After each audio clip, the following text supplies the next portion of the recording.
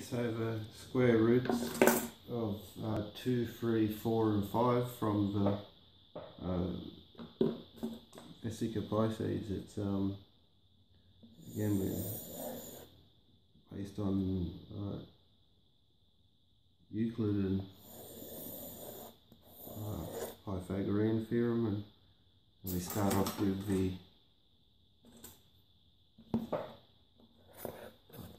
first of all, do a construction line.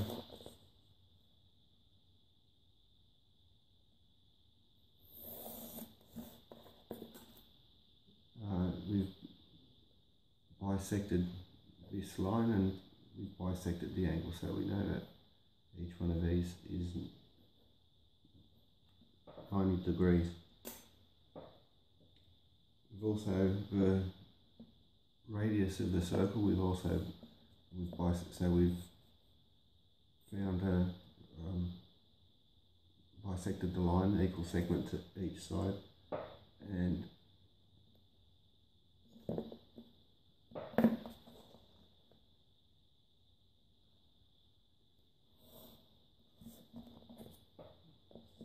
we can say that the radius of the circle is twice this distance.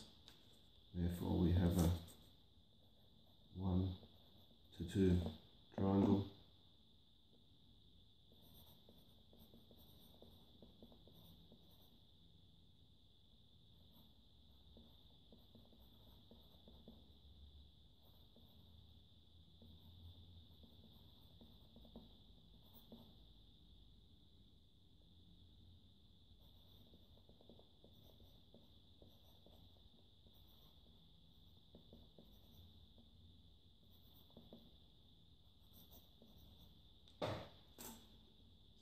If we define this distance as 1,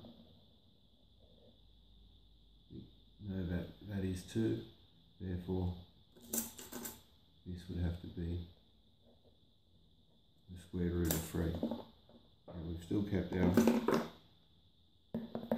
compass at the same size, which is now defined as 2. Put my compass on the centre. I'll draw a third circle. I'm using a fainter pencil to separate it from the fundamental, the original Vesica Pisces there. So what we've done is 2 and 2. Therefore this distance is equal to this distance, and we haven't changed our compass yet. Now we need to put the point in the centre, reduce it by half, and so we're going to draw now a circle inside the rhombus, but this half circle is what we need to focus on, because first of all, from this point to here,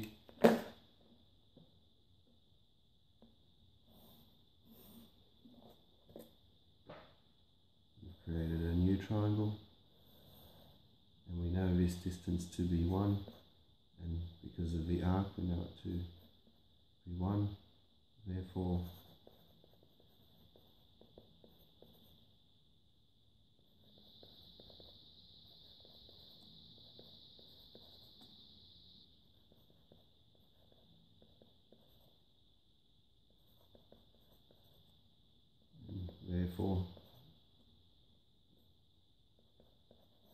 equals the square root of 2.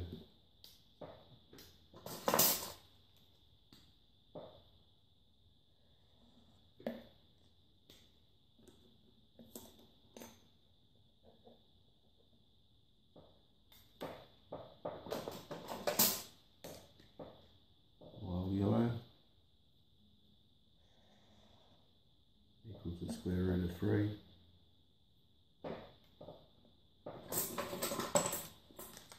All in ratio to blue being equal to 1. And we've also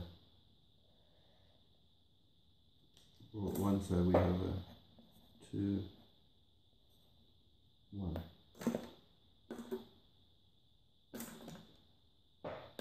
I mean that's 1, 2.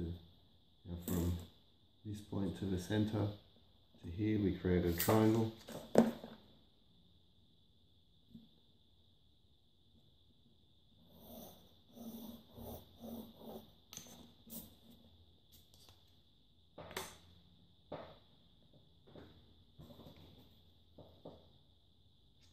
You know it's a 2 by 1 triangle, therefore C, or the hypotenuse,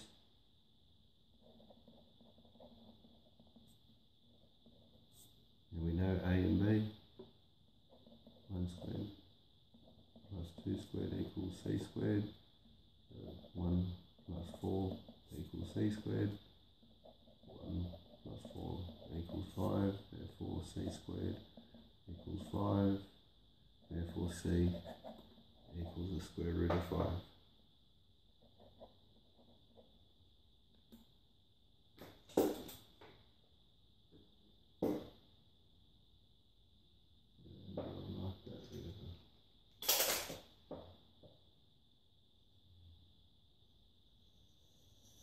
So that distance is equal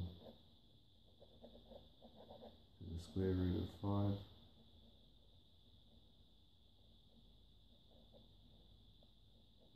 in relation to the half radius of the circle being 1. Now we've also got 2 and 2 and square root of 4 equals 2. So what do we have? We have the square root of 2, square root of 3, square root of 4 and square root of 5 from the Vesica Pisces, which also connects back to the last episode with the standard tech drawing kit tools. So we can see how they're not to scale, but we have a 45, 45, 90 degree and a 30, 60, 90 degree triangle.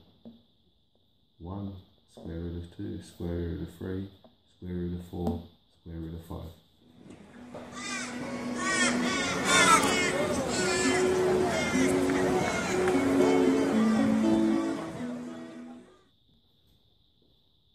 Okay, the square root of 3 hexagons, the Vesica Pisces and the basics of sacred geometry. So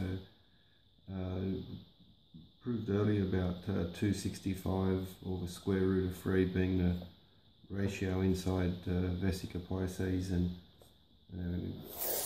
examine a little bit more.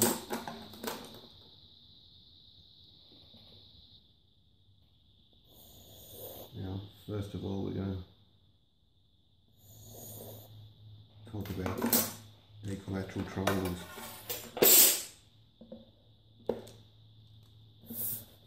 From Euclid, Prop 1, Book 1, the Vesica Pisces creates a equilateral triangle. However, with these 3 points,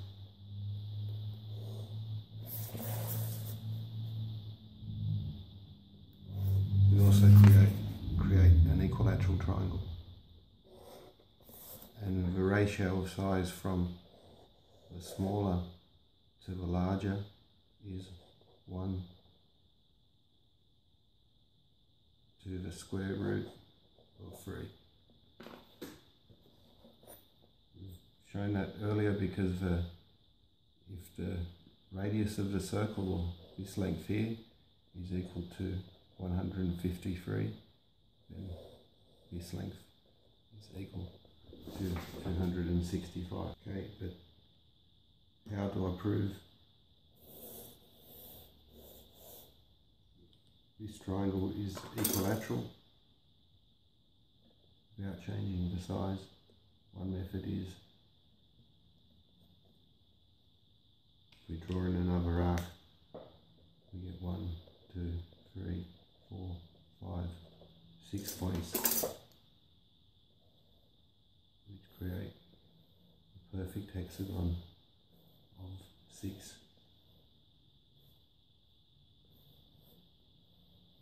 Equilateral triangles.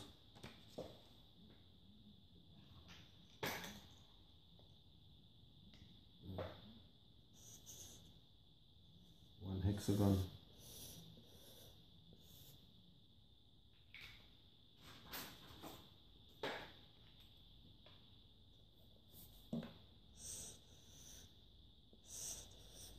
Six. 1, 2, 3, 4, 5, 6 equilateral triangles.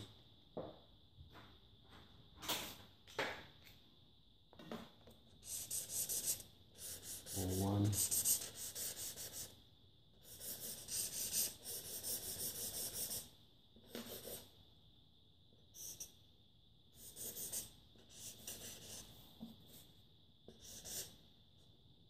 One, 2,